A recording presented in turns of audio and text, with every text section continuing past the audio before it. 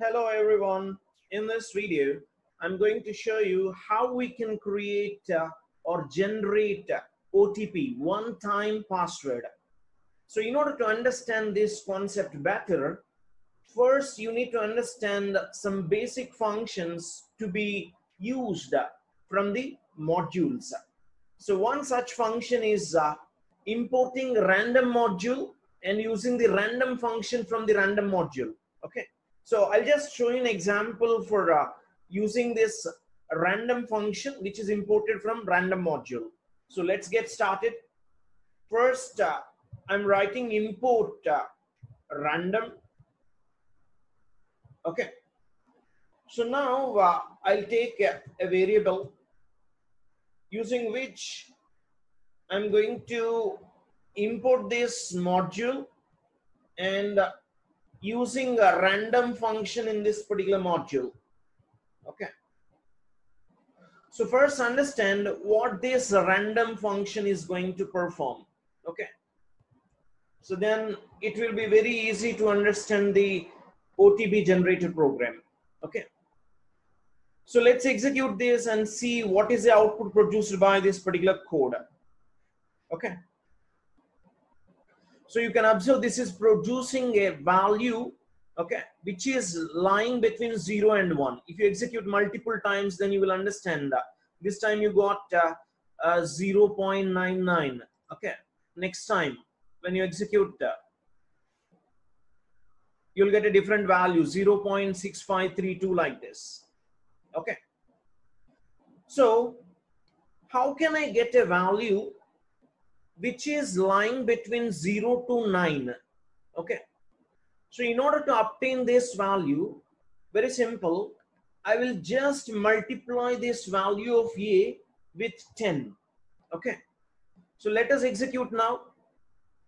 So we got a value which is lying between 0 and 10. So, but generally OTP number contains all digits individually if you consider, and whose value is from 0 to 9. Okay, each of the digit is lying between 0 to 9, including 0 and 9, right?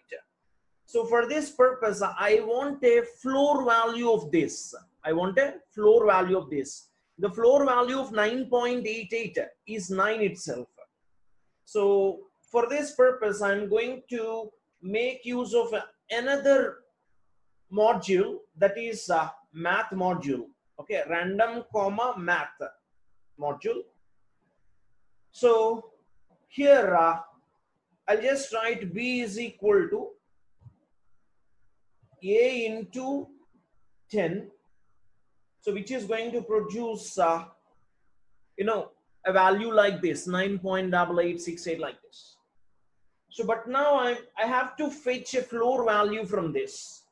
So in order to fetch a floor value from this, I'll store that floor value in a variable called b. Okay. So you have to import that floor function from the math module. Okay. So math.floor. So now let's print value of b here. Okay. And also I'll show you value of a here. Print value of a. Okay. Now execute this. So you can observe clearly the value of a obtained with the help of random function is 0.318000, like this. Now we are taking the same value of a and multiplying this value of a with 10. So you will get 3.18. And what is the floor value of 3.18? The floor value of 3.18 is 3. So that is stored in B and we are printing B. Got it? So this is how we can actually obtain a digit randomly lying between 0 to 9. Okay. So now this is very easy for us to implement OTP generator program with the help of this knowledge. Okay. So let's get started. So now this is a complete code for generating a 4-digit OTP Okay. So for this purpose, I'm going to import a random module. So the purpose of importing random module is to generate a random number. Generate a random number in the range of 0 to 1. Okay. So writing a random function after importing a random module, you will get a value which is lying between 0 to 1 as discussed. Okay. And that value will be stored inside a variable called a. Okay. So next we are importing math module. So in order to make use of floor function inside math module. So let's see the execution part of this particular code. So before going into the execution, we'll just discuss the functionality of this code first. Okay. So you can see this is going to execute print statement. Now it is going to display OTP of 4 digits, and it is going to call this function generate OTP. Immediately the code inside generate OTP function will be executed. And initially we are considering OTP is an empty string. OTP is considered as an empty string. And using for loop, we are going to iterate this loop for 4 times. That is, for I equal to 1, I equal to 2, I equal to 3, I equal to 4. Value should be less than 5. Okay, yes or no? So that is a functionality of range, right? So this part of the code will be executed. You can see this is a code inside for loop, and this will be executed for 4 times. So every time it is going to generate a random number which is lying between 0 to 9. Okay. If you run this for 4 times, you will get 4 digits. All are random numbers generated from 0 to 9. Hence, you will get a 4-digit OTP number. Okay. So if you observe this, A is equal to random.random. Okay. This is going to generate a value between 0 to 1. Okay. A floating point value.